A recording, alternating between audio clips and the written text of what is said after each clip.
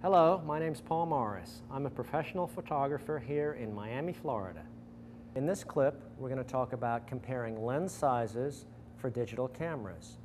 The first thing that you need to consider is the digital camera that you're using.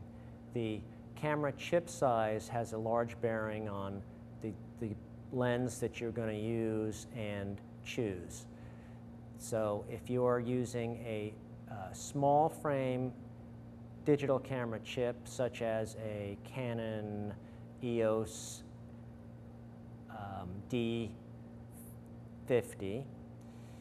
it has a small chip as compared to the full frame 35mm camera sized digital chips, such as a Canon EOS 1DS, which is a professional model digital camera. The difference is that the small chip cameras require a wider angle lens in order to get the same amount of coverage, the same amount of scene into the picture. So a wide angle zoom lens is going to be more useful to a small chip digital SLR camera than a more moderate zoom, which would be a 24 to 70mm. This lens is a 16 to 35mm, which would be more useful.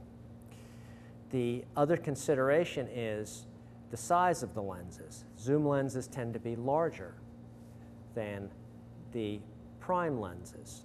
So we have a zoom lens, you have a prime lens. This is a prime lens, which is a fixed focal length lens, and it is a smaller, more handleable lens than a zoom telephoto, which would be much bigger.